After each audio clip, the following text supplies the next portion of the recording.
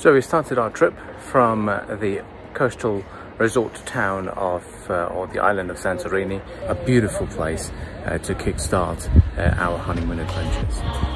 Greece has been open for travellers from the UAE since May 2021 and also recognises the Sinopharm vaccine to allow quarantine-free travel. So we packed our bags and headed off to the airport to see what the travel experience is like during the pandemic. At the check-in, we were asked to produce a negative PCR test. Though it is not required by Greece for vaccinated travellers, it is always best to get it done before you fly out. At the boarding gate, we once again had to show our vaccine certificates as well as the passenger locator form for Greece, which includes your vaccination status as well as the places where you will be staying at.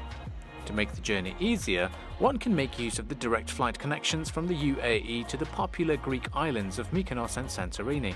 Passengers have to wear their face masks throughout the flight, and upon our arrival, the immigration team checked our passports as well as the passenger locator forms.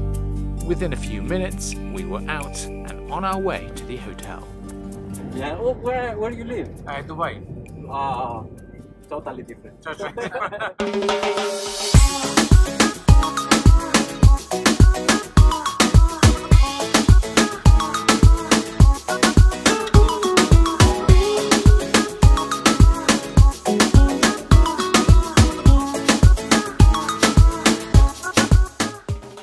When dining out, the restaurant staff will be wearing their face masks. However, diners can walk in without wearing their face masks only if they're eating outdoors. However, you have to wear your face masks when going into shops or even restaurants if you are eating indoors.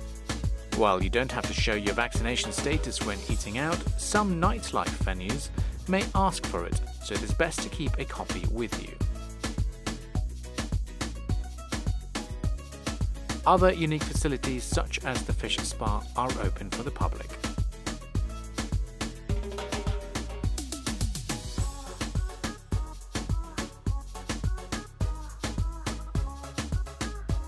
So in Greece, we stayed in the main town of Fira of the Santorini island. Most of the stuff that you see on the postcards and the fridge magnets is in Oia, the wonderful white buildings with the blue top on the churches. But the thing is that if you stay a little bit away from the touristy hotspots, you could save up. And trust me, the view at some of these hotels is exceptional. And that's the caldera that you see behind me, the volcano that created or carved this island.